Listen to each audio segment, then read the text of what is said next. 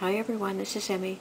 Today I'm going to show you how you can make these pendants from just regular flyers or newspaper or catalog pages. So let's get started.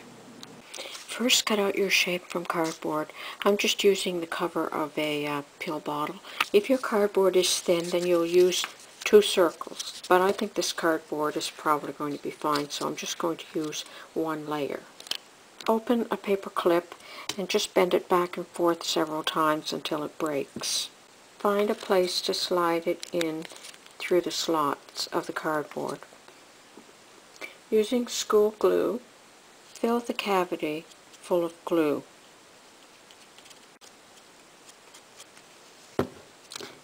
Like that.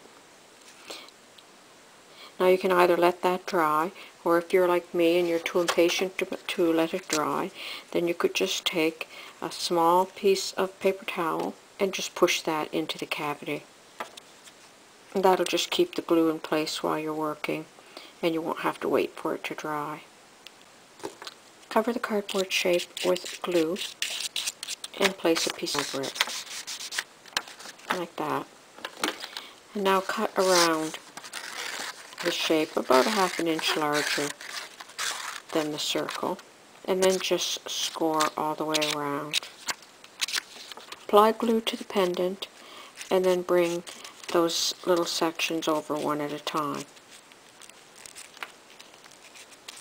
like that, and repeat all the way around like that. This is all still probably going to have some wet glue on it. So you're just going to again place the pendant over some newspaper, and then oh, that's quite pretty actually. Go ahead and cut around again and score again. Okay, so now you have both the front and the back covered. For the front, I'm going to choose something to glue over, and I'm going to cut it in a circle. So I could just use gift wrap or wrapping paper, but I also have this flyer that came from Michael's, and this is just a picture of beads, and I think I'm just going to go ahead and cut a circle from here, and I'm going to use that as the front of my pendant.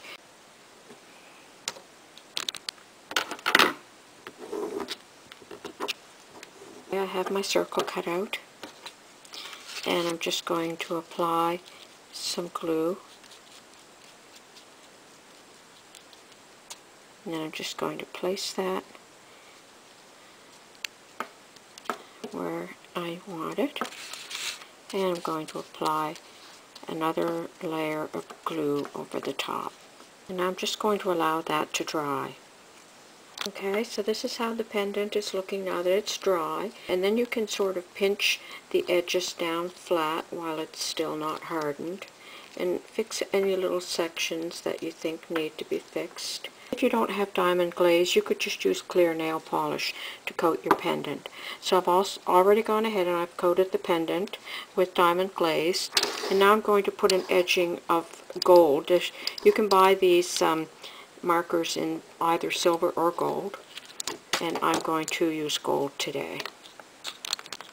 Okay, so I'm just going to take the gold pen, and I've primed it. You have to press down on the button to get it going, and then I'm just going to go ahead and I'm going to very carefully draw a line all around the outside edge of the pendant.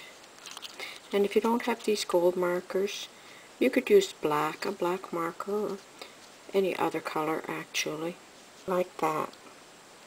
Now this is the pendant now that it's finished. Fold your cord in half and pass it through, bring the 2 ends through the loop, and pull to tighten it up. This is where this pendant came from, and then I made this other greenish one, and that came from this same sheet, only just in a different section. And see how different they look. But to show you how you can find pictures anywhere, there was this lovely picture of a wall hanging here,